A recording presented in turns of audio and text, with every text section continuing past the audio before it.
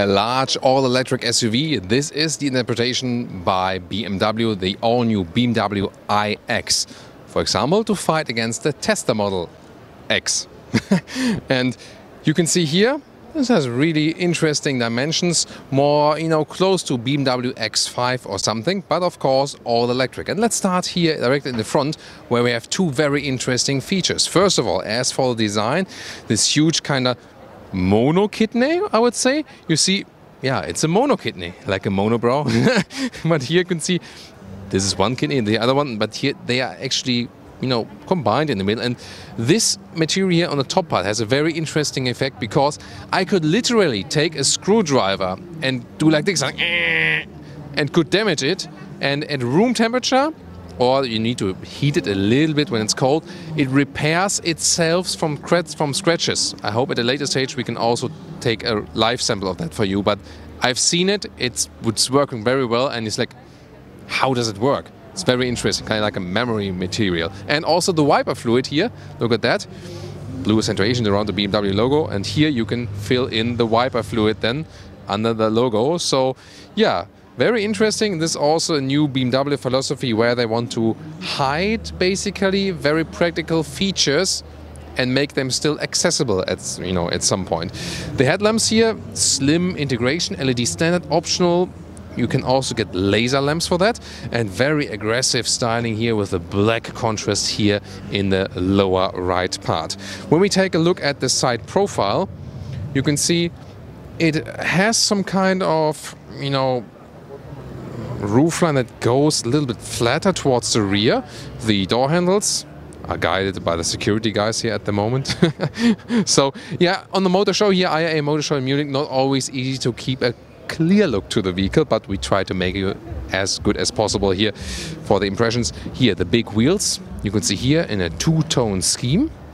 These here are the 22-inch wheels, different sizes available. Once again, the blue accentuations for the I models. The length 4 meters 95 or 195 inches. 20, 21 or 22 inch are available actually as for the wheel sizes.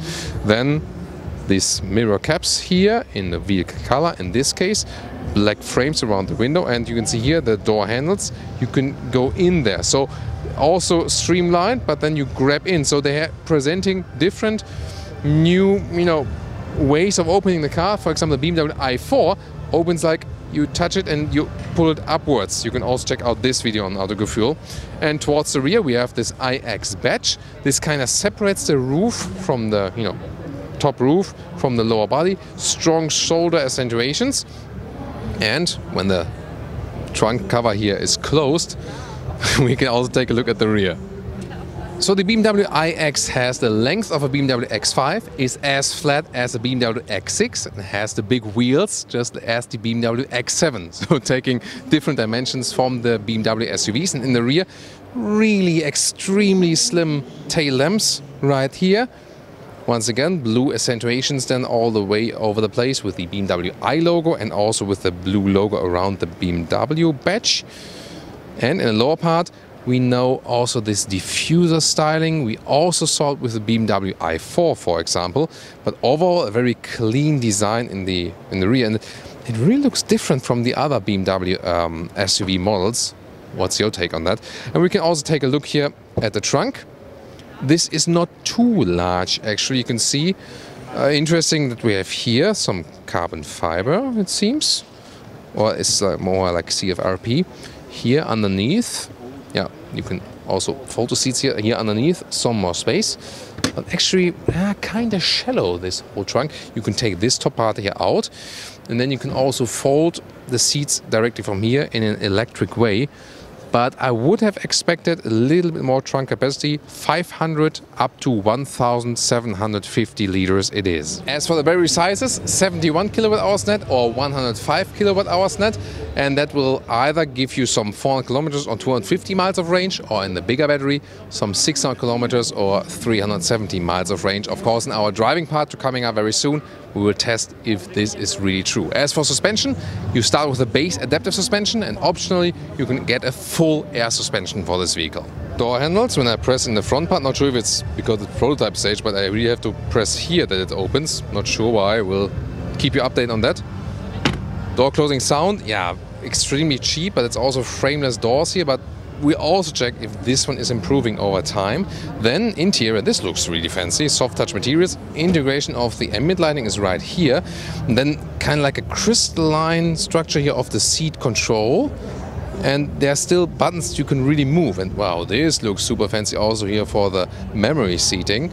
And black fabric then here next to the Bowers & Wilkins optional sound system. And there you can also once again see here the carbon fiber core here of that model. Very interesting.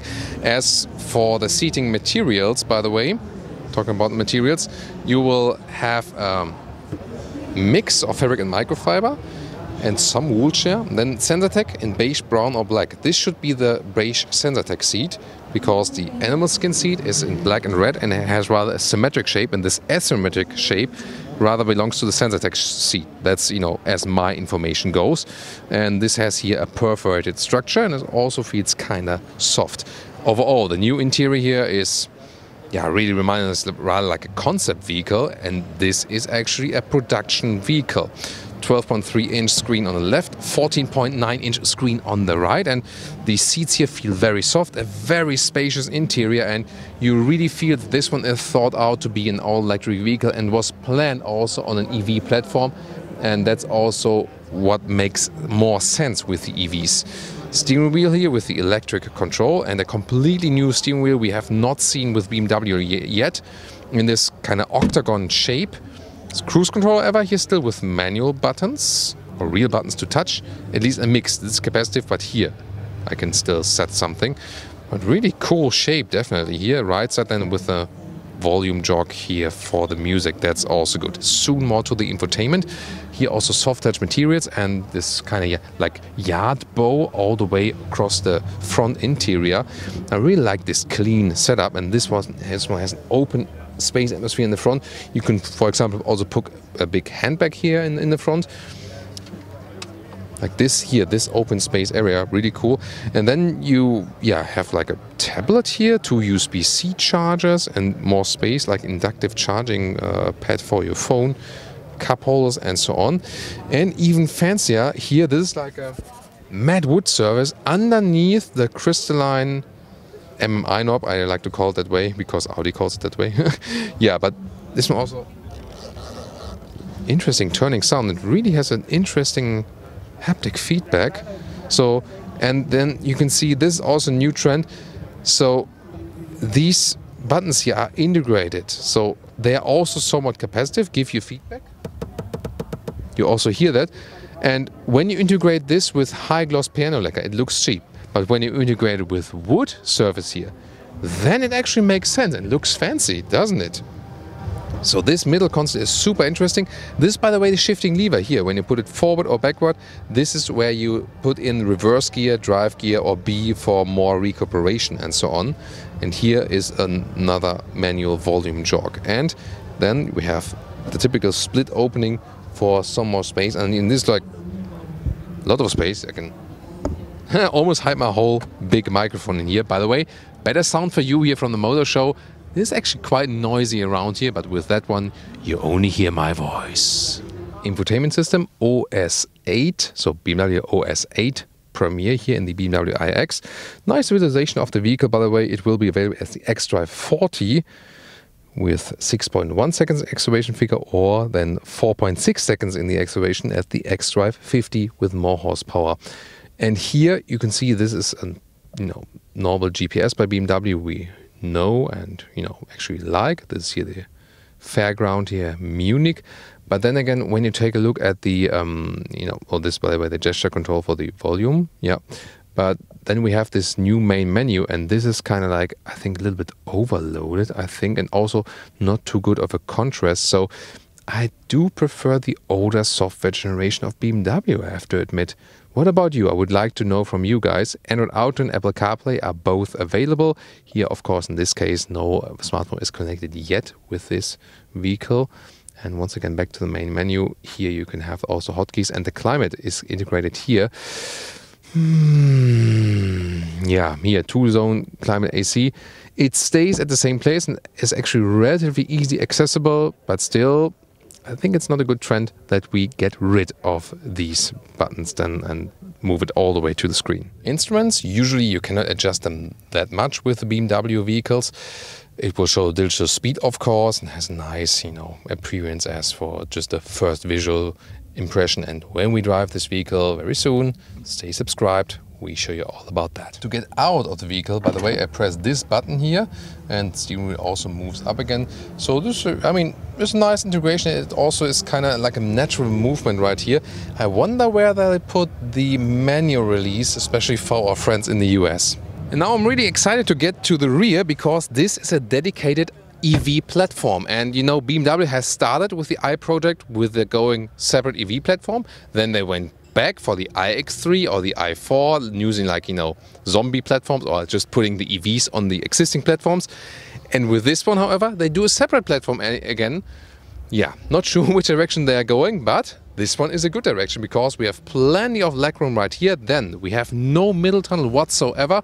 This is very good open space here in the rear. And once again, soft touch materials everywhere we see and look, and it's a very roomish atmosphere in the rear. Once again, 1.86 or 6.1, plenty of headroom left. And also, again, with the perforated Sensatec materials, make a good quality impression. Cup holders are right here, and we do fold the seats then from the trunk, so there's no possibility from here. There's an extensive climate unit also for the rear. Well, seat heating is probably not the best idea at the hot motor show right here. And what we can also see here from the rear, when Cornelius moves a little bit more down, yes, get on your knees, and then films up, we can see here this top roof. This has a electrochromatic function. So at the moment we have this kind of shade, but we can also, not sure if it's working right now because it might not be powered at the moment. No, probably not. But when we drive the vehicle, we can show you that you maybe know it from Mercedes SL. It can be like let you look through, or that's looking like this. So you don't need a separate shade. The glass itself is being induced electrically, and then you have this change of the visibility or non-visibility. Magic, yo! Recharging 11 kilowatt AC or DC charging then 195 kilowatt, so it also ensures a good fast charging opportunity. And here, Cutaway model with the battery pack, as I said, either 71 kilowatt hours or optional 105 kilowatt hours net. About 20,000 euros is the extra price. It starts about 80,000 euros or dollars, and then 20,000 more if you go for the bigger model with some more standard equipment and especially with the bigger battery pack.